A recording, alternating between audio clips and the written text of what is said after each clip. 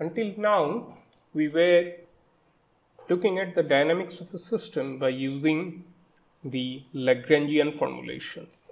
So, we constructed Lagrangian using the generalized coordinates, generalized velocities and time, and from there we constructed our equation of motion.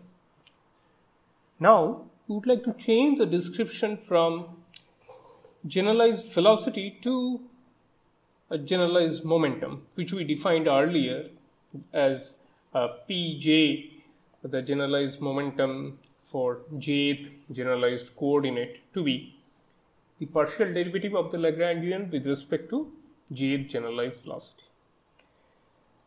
This quantity Pj, it's a generalized momentum, and also we often call it as canonical momentum.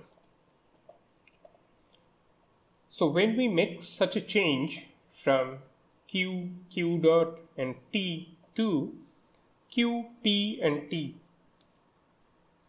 what we do is essentially we move from an n-dimensional configuration space where the dynamics of the system is described by n second order differential equations. From there we move to basically a fetch space which is 2n dimensional. So we still have n generalized coordinates. To that we are adding n generalized momenta. So we have, now we will see that we will have 2n first order differential equations instead of n second order differential equation. For example, what we mean by moving from second order description to a first order description is something like this. Consider this equation: second derivative of x is equal to minus omega square x. This is completely equivalent to writing x dot equal to omega v and then v dot equal to minus omega x. You see the symmetry in this definition. X depends on v, v depends on x, and also they're both first order differential equation combined together. If we eliminate v, we get back this equation again. Now, if we have a second order differential equation, to completely solve it, we need two initial conditions. We need the values of x at a particular time and x dot at a particular time. That scenario has not changed. Even in this case, when you have two first order differential equations, you still need initial condition. You still need to know for an exact solution the value of x at a particular time and value of v at a particular time. So although the description has changed, but our the inherent information that we need to an initial condition, that part has not changed. But then what is the advantage of moving from q to p? The advantage is it's manifold. First of all, dealing with first order differential equations mathematically simpler, number one. Second is the implication is much more profound. In the configuration space, we had generalized coordinate, generalized velocity and time. Now, before we solve the equation for if we look at a given Lagrangian, then for a particular value of q, we do not have any restriction on what value q dot takes. So that means that in a Lagrangian, q and q dot are independent quantities. From the Lagrangian alone, we cannot infer that what should be the range of values or restriction of values of q dot from, whether it has any dependence on q. It does not. They are independent coordinates. Although we write q dot to be the derivative of q, total derivative, but in the Lagrangian, their status is like independent coordinates, because having a specific form of Q does not impose any restriction on the values of Q dot. So as such, once we understand that generalized velocities are not restricted, then we could have chosen that to be an independent coordinate. This is what precisely we are doing. Instead of using the generalized velocity, we are using the generalized momentum, and we give this generalized momentum the status of a coordinate. So I should not say coordinate. These become independent variable. In fact, so much so, we will see later that it will probably be not correct to define generalized coordinate and generalized momentum. The Q and P would be just independent variable. In fact, defined in a different way. P might be a coordinate and Q might be a momentum. It's possible. You see, the symbols does not carry any special meaning in this sense. After we move to the phase space in the QP description.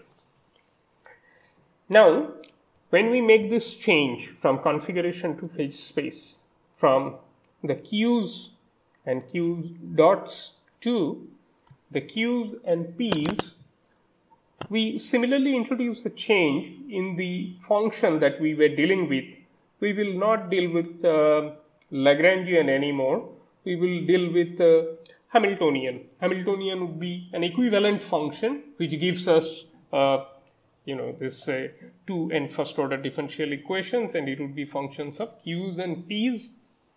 In the following we will see, apart from first we'll see what are the advantages of using the Hamiltonian formalism. Some of the advantages of using the Hamiltonian formalism, apart from the simplicity which we mentioned before, we can use the Hamiltonian. We use the Hamiltonian in quantum mechanics and in statistical mechanics. So that way we are introducing a concept now in the classical mechanics which will help us in making connections between the classical mechanics and quantum mechanics and statistical mechanics. So in general, you can say the Hamiltonian is a much more natural description, in the sense that Hamiltonian, particularly as we have seen before, we will see later that Hamiltonian is essentially, one can connect that to energy, particularly for scleronomic systems. Now, for such system, Hamiltonian could be shown to be, like in quantum mechanics, the generator of time, in the sense that a time translation requires or governed by the Hamiltonian.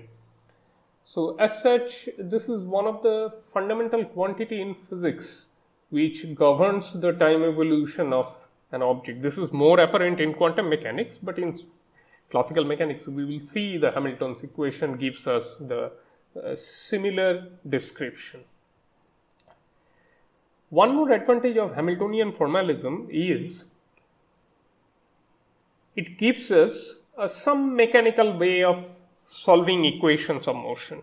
Earlier we have seen one advantage of Lagrangian formulation was to deal with the constraints in a mechanical way. We do not have to intuitively guess the forces of constraint, but given the equation of constraint, we can get the forces of constraint. So that way, kind of that intuition was taken over by a mechanical method.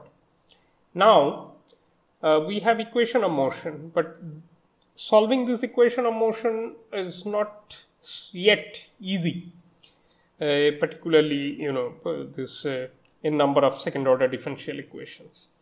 So what we plan to do is to rewrite the equations in such a way that solving them becomes much simpler, and this is where we will see the Hamiltonian gives us enormous advantage.